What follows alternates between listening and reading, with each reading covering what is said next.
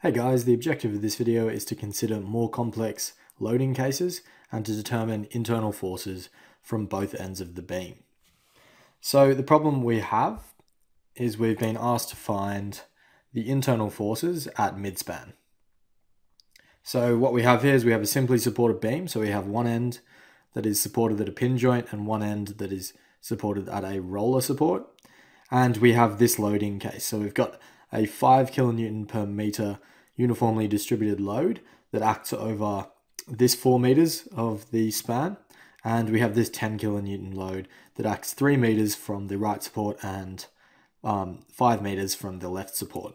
So our first step, as always, is going to be to draw our free body diagram and determine our support reactions. So the way we do that is we draw in the forces that we know. So we draw in these forces here, so our 10 kilonewton point load and our 5 kilonewton per meter UDL. And we draw in our measurements as well as our support reactions. So the first support was a pin joint, so we have a reaction in the X direction and a reaction in the Y direction. And the second support was a roller joint, so we will only have a reaction in the Y direction.